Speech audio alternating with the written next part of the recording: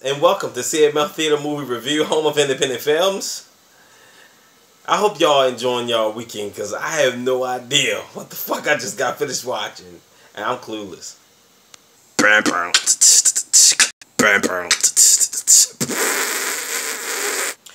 The Fiance, written and directed by Mark Allen Michaels. Oh my god. Okay, the movie starts off as you see these two guys, they in the woods, they running. One guy got the camera, but he keeps tripping and falling, which is why people keep looking back when they running from something and they keep tripping and falling. But then to make matters worse, they stop for a second and the guy's like, I don't know what the hell was that, but you do now believe, right? And the other guy's like, yeah man, I definitely believe. So they ran off again. The guy drops his camera, he tries to run back for it, he runs off.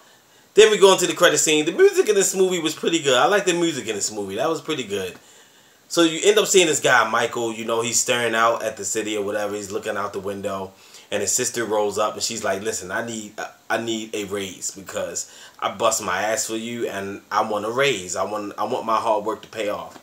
So first he gives her just a slight bit of a hard time, but he's like, okay, sure, why not? So he gives her a raise. So he's getting ready to propose to Sarah, that's his, you know, his fiance, because he's been married before. He's been married like, what, 2 other times? 2 times, yep. So he goes out to this cabin, okay? Once he goes up to the cabin, he gets there, he's waiting on Sarah, which it took Sarah like 800 years. But even during the times of this, there's other people that's just roaming around in the woods. And they coming across like, you know, body parts and bones and all this stuff. And the stuff look fresh.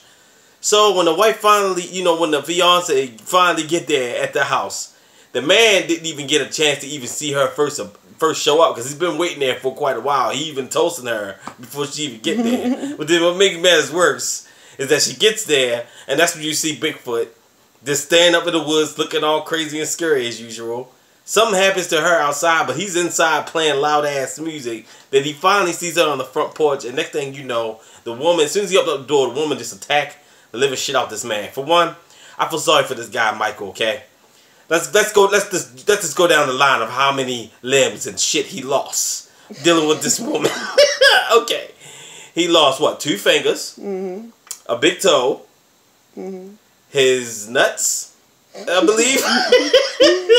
He lost that too. Yep. Because I know she bit down there. I saw that clear as day. Each and every time this man loses a part, he has to put it in his bucket of ice and then put it in the refrigerator. I'm just make matters worse.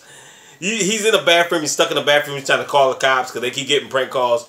And he see her dancing to like some song that they had that he left on, but she was out there dancing all crooked, like all crazy. And then he comes out there and then he go raw. He go back to the bathroom. Then what make matters worse, they keep jumping in. They jump in between timelines, so the story is a bit everywhere. So you're gonna definitely have to be focused to understand this movie because the story will be this. You see Michael 1 minute and then Michael meets her parents because she wanted him to meet her parents. And it turns out that her dad is what? A Russian mafia? So they end up recruiting him, which is he ended up selling his soul to them. And now they own him. And then they also screwed him over by saying he could have the $5 million as long as he bring them the envelope but don't look at it. So the man ended up taking the $5 million and investing. And then they gonna got there to tell the damn man that they never said that the money was his. When I heard it, my wife heard it. Yeah. Everybody fucking heard that he could have damn money. The movie was everywhere. It was cheesy as fuck, extremely cheesy, and I just wasn't really feeling this film. I really wasn't. Let's get this movie rated, shall we? I give this movie a big ass what? Like I said, y'all, this movie was just, to me, it was just awful. I didn't, man, I don't even have the words to it. You can check that, if you want to check this movie out, you can check it out on Amazon, you can rent it, you can buy it. I don't even know why I did that shit. I don't even, you know, like you just walk into a movie, you don't know what to expect, what you saw. I just felt sorry for the guy, Michael. That's all I know. Yeah, that's it. Don't forget to hit that like button, don't forget to hit that subscribe button, don't forget to leave a comment, let me know what you think about The Fiance, because I told you what I thought about it.